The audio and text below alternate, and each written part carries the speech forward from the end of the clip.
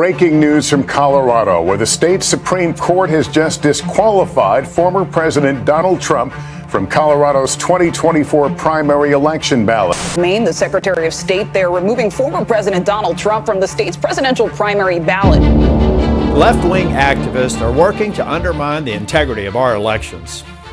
And these decisions are decisions election officials make every day across the country. They want to be the ones to decide who can and can't run for president. It doesn't matter if you support Trump or not. The simple fact is that presidential candidates shouldn't be kicked off the ballot by partisan actors and activist judges who deny them due process and make a mockery of our entire political system. We've seen this already happen in Colorado and Maine, and it's just the beginning. My legislation would ensure that American voters, not partisan activists, are the people who decide who our next president is. It's very simple. When constitutional questions are raised about a candidate's eligibility, the Supreme Court and only the Supreme Court will be the one to decide.